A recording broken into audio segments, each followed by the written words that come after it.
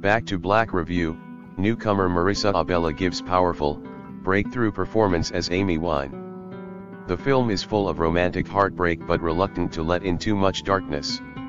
I tread a troubled track. So sang Amy Winehouse on her desolate 2007 single Back to Black. A confessional pop poet, the British singer didn't lie. The public watched in dismayed fascination as she repeatedly went off that track. She suffered from bulimia and ravaged her body with booze and heroin before finally plunging into total darkness. She died at age 27 in 2011. Her story was previously told in the Oscar-winning 2015 documentary Amy, a superb film that was harrowing in detailing the singer's addictions. Back to Black, which takes a more conventionally sympathetic approach, at times plays like a bleaker, nastier funny girl.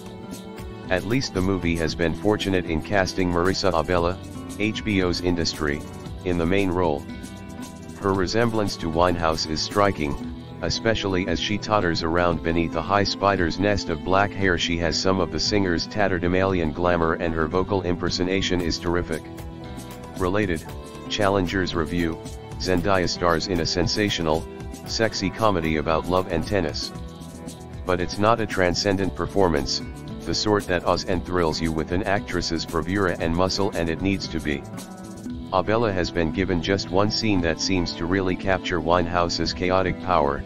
At a stadium concert, a dangerously woozy Winehouse leaves the stage to try to connect with fans pressing against a barrier below. She runs unsteadily back and forth across a wooden platform, singing with inebriated abandon as security tries to prevent her from hurting herself. It's a great, scary diva moment. Beyond that, Black is too cautiously soft about Winehouse's decline. The film is a giant sofa cushion for her to slowly sink into and disappear. The focus is on her disastrous relationship with and brief marriage to Blake Fielder-Civil, played by Jack O'Connell with a hard sexual allure. Blake is a lean, edgy bad boy who introduces Winehouse to heroin, as well as the classic girl groups that become such an influence on her sound. It's her heartbreak over Fielder-Civil, Black suggests, that triggers Winehouse's fatal drinking binge. Her blood alcohol level was 5 times higher than the legal limit for driving.